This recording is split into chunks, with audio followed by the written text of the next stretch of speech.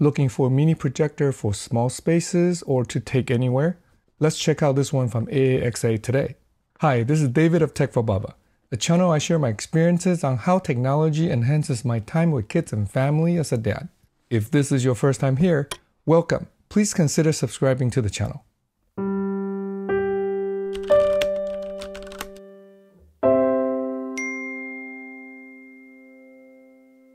In today's video, let's unbox and check out the AAXA P400 short throw mini projector. See how well it works and what makes it special. Special thanks to AAXA for sending this out for me to try and share with you. The P400 comes in a solid box printed with a lot of information of the projector. Inside the box, there's a nice company card inviting positive reviews and negative feedback. Very good. A detailed user guide in English. Under the foam, there's the P400 projector. Very small indeed. It comes with a power supply, a remote with many functions, and how thoughtful, a little tripod.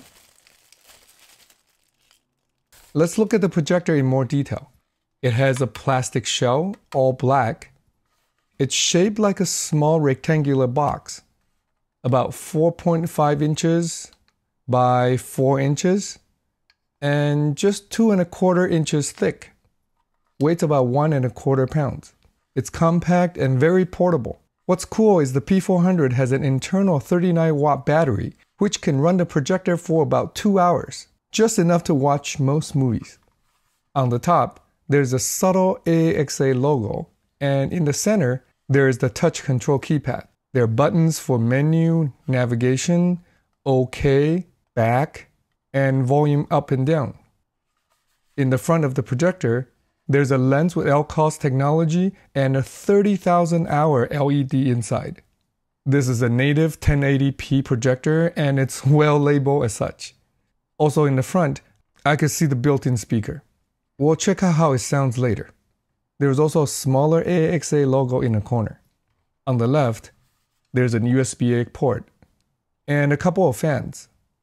On the back, there's a microSD card slot, an indicator light, model number, and another logo, this time in white. On the right side, there's the on and off button, power input, a little reset button, a HDMI port, a wheel for manual focus adjustment, and lastly, a headphone jack. On the bottom, there are 4 rubber feet and a 1/4 inch screw for the tripod. Now let's turn it on and see how it works. Here I just have it mounted on my tripod and pointed at a wall in our bedroom. The projector boots up quickly. What makes this projector special is it's a short throw projector with a 0.7 throw ratio, so we can get a bigger screen from a shorter distance. The screen is about 100 inches,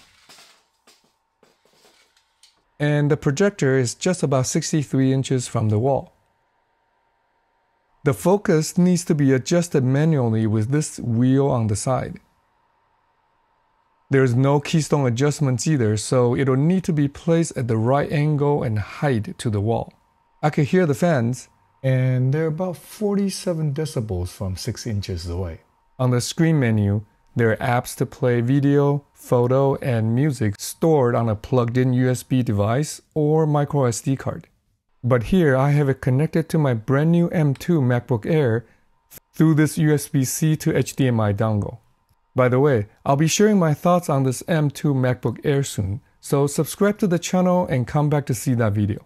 Let's play one of my latest videos on the DJI Mini 3 Pro. Are you a casual drone flyer like me? If so, I think the new DJI Mini 3 Pro is the drone for most of us. Hi, this is David of Tech for Baba. Not bad. Everything looks great on a bigger screen. Technology enhances my time with kids and family as a dad. If this is your first time here, welcome. Let's try some music to see how the built-in speaker sounds.